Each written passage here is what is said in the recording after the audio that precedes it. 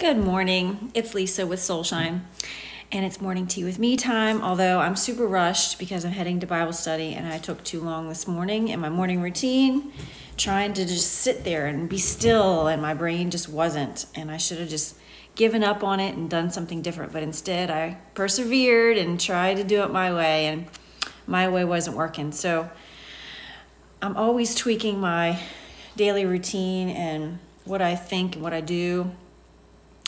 And, I read all these books that say how important meditation is. And I'm sure at some point in my day, I will be able to quiet my mind enough to just sit. Maybe that's the practice itself, is the art of trying to quiet your mind. But this morning, it wasn't happening. And I should have just given up. And you know what happens is that I start straight, and then I lean back, and then I scooch down, and then I scooch down. And the next thing you know, I'm totally flat, laying the head on the pillow, Charlie right beside me, all warm and cozy, and I'm out.